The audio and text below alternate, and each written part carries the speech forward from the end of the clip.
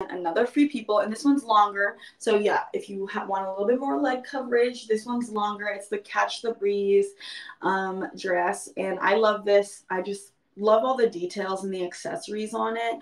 I'm also a huge fan of dresses that are a bit more fitted on the top and loose fitting on the bottom. Just that's a personal preference, but I think they're super cute. I love the tie details and just the color of it as well. In the summer, sometimes I like to try and transition from wearing, black to wearing navy. So this is one of those times, or a darker blue, just to offset all of the black I'm wearing here in New York. So this is a really great fun dress. Highly recommend.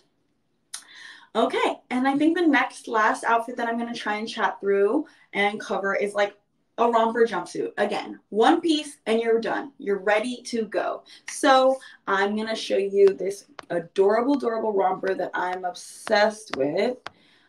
This place